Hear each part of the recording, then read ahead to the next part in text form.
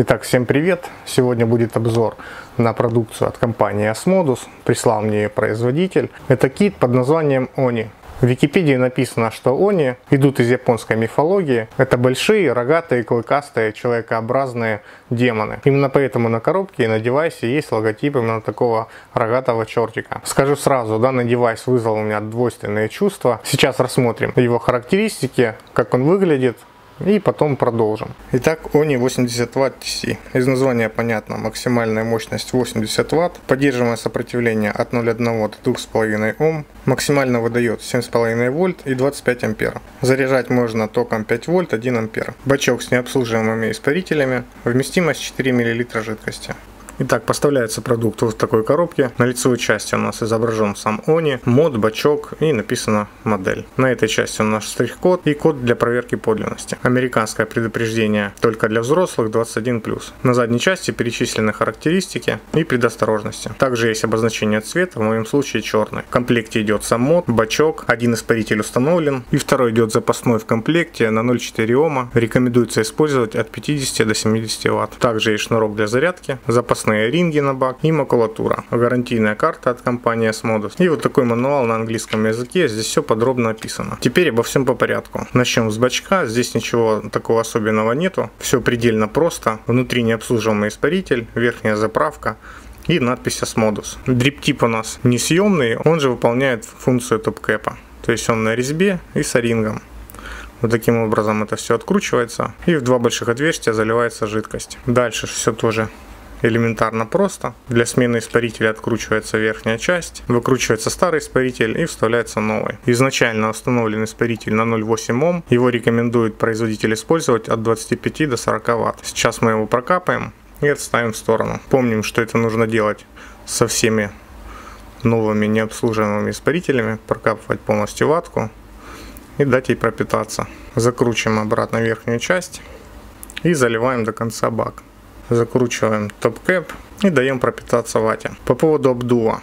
Кольцо здесь имеет фиксацию, оно не ходит по кругу. В принципе, тут больше показывать нечего. Есть единственный недочет. Сразу, наверное, отмечу, что в комплекте нет запасного стекла. Если вы его разобьете, то придется искать или стекло, или новый бак. И переходим к самому моду. Аккумулятор здесь встроенный на 2000 мАч. Сверху у нас стандартный 510 коннектор, такой же, как на всех остальных Asmodus'ах. В принципе, это единственная объединяющая черта, внешняя, по крайней мере, между всеми моделями. Во всем остальном мод абсолютно не похож на своих собратьев. И если бы не надпись Asmodus, и если бы мне прислал его не производитель напрямую, то я бы никогда не сказал, что это вообще продукт компании Asmodus. На нижней части у нас гнездо для зарядки, отверстие для вентиляции и сертификаты. На этой части у нас логотип ONI. И впереди у нас большая кнопка Fire. Такие полукругом сделанные кнопки плюс-минус и круглый дисплей. Дисплей на самом деле прямоугольный, просто круглое стекло, и оно немного выпуклое. Также имеет небольшой увеличительный эффект. Такого плана, как на Эвике Prima Mini. Так, включение мода 5-кратное нажатие, но он у меня уже включен. Выключение, как и на всех Asmodus'ах, идет через менюшку. То есть для входа в меню жмем кнопку Fire 5 раз. Теперь можно нажать или плюс, или минус, и мод выключится. Включение 5-кратное нажатие. Вот видим, какой чип установлен. На экранчике есть вся необходимая информация. Сколько ватт, сколько подается вольт, сопротивление, какой режим установлен и заряд аккумулятора. Для входа в меню, повторюсь, 5-кратное нажатие Fire. Дальше перемещаемся по меню кнопкой Fire. Здесь у нас есть моды. Это у нас яркость экрана. Это у нас смена подсветки экрана, инверсия или обычная. Здесь у нас считается количество затяжек. Здесь можно установить лимит затяжек. То есть, если вы хотите на день себя как-то ограничить, выставляете здесь необходимое количество затяжек. И когда вы достигнете этой цифры, мод перестанет жарить. Дальше у нас выход и выключение. Вот такое незамысловатое меню. Рассмотрим меню модов. Нажимаем кнопку плюс. Здесь у нас есть режим варивата. Здесь у нас выход. И режим термоконтроля. В режиме варивата все понятно. В термоконтроле у нас есть никель, нержавейка, 316, 317, титан и выход опять же. Оставим вариват. Я его использовал даже не с родным атомайзером, потому что он мне совсем не интересен. я накручивал Merlin Mini и использовал его под сигаретную затяжку на 20 ваттах. Вот я накрутил свой Merlin, он у меня тоже черный. Как можно заметить, площадка здесь максимум на 24 мм. Ну, может быть, 25 можно попытаться, но незачем. Модик маленький, здесь в любом случае лучше его использовать именно под сигаретную затяжку на небольших мощностях. Он очень компактный, в руке лежит приятно. Вот для сравнения, мой постоянный мод Mini King 2, он тоже достаточно компактный, но ONI еще меньше. Вот так это все выглядит с родным бачком. В принципе, по ключевым моментам прошлись. Теперь можно немного попарить и поумничать.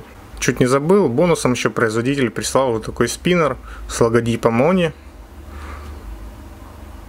Золотистого цвета. Вот так это все крутится. Я, конечно, не совсем понимаю эти игрушки. Ну, вещь прикольная.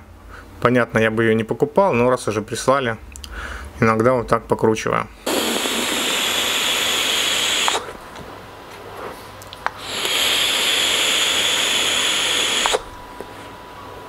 Сейчас я установил 35 Вт, и вот такое количество пара выдает бачок на испарителе в 0,8 Ом. Здесь даже присутствует вкус, как для обслужки даже неплохо, я бы сказал. И для новичка вполне, я думаю, подойдет. Ну, естественно, для меня этот бак не представляет никакого интереса. Я его использовал, повторюсь, в связке со своим Merlin Mini на сигаретной затяжке и на 20 ваттах. Разберем сразу, почему у меня возникли двойственные чувства. С одной стороны, я очень положительно отношусь к компании Asmodus и к их продукции. У меня, в принципе, были в руках, ну, не все, но много девайсов, и в основном они у меня оставались на постоянку. Так же, как и сейчас, у меня в постоянном пользовании Mini King 2, я считаю его одним из топовых модов на сегодняшний день. Он подойдет под все цели, он удобный, надежный и комфортный.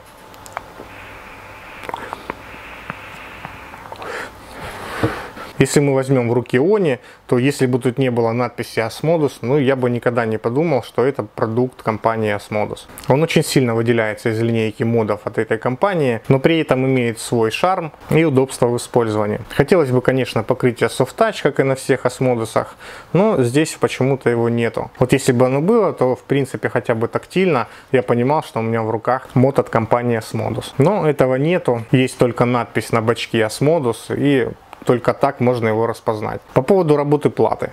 Плата, как и всегда, во всех модах от Asmodus работает отлично. Менюшка незамысловатая. Как вы видели, все очень просто и понятно. По поводу пастру. Так как здесь встроенный аккумулятор, это как никогда актуальный момент.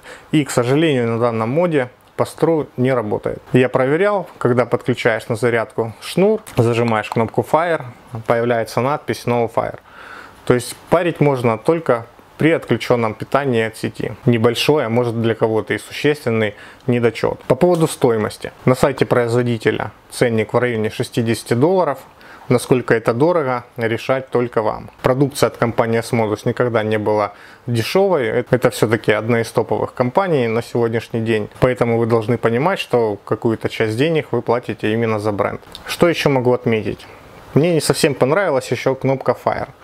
Она здесь просто пластиковая, вот так вот крутится и попахивает такой дешевизной, ну так если честно. При этом она работает отлично, достаточно кликабельная и отзывчивая.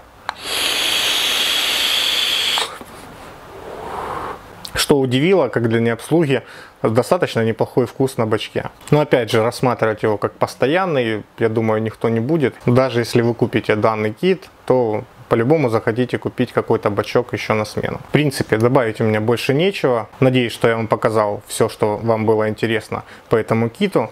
Кому понравилось видео, ставьте лайки, кому нет, дизлайки. Подписывайтесь на мой канал, вступайте в группу ВКонтакте. Подписывайтесь на мою страницу в Фейсбуке. До встречи в эфире.